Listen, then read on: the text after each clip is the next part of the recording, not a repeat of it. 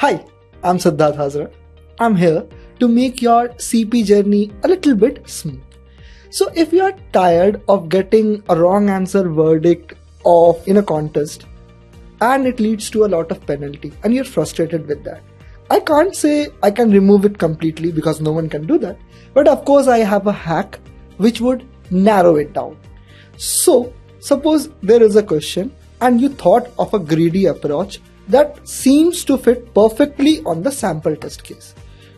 You shouldn't move ahead and write that solution and go forward to submit it. Why?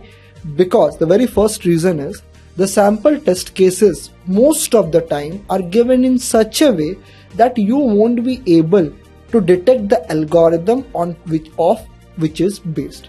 So what you should do ideally is, suppose you thought of a greedy approach.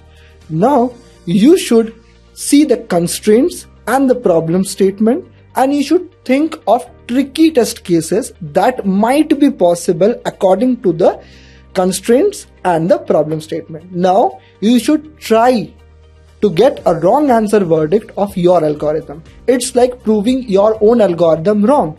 So when, let's say, you got your wrong greedy algorithm verdict, like you were able to prove that yes, greedy is not working here, then you should move forward with DP. So you're now saved with the wrong answer and you're saved with the penalty and you would be ranked ahead.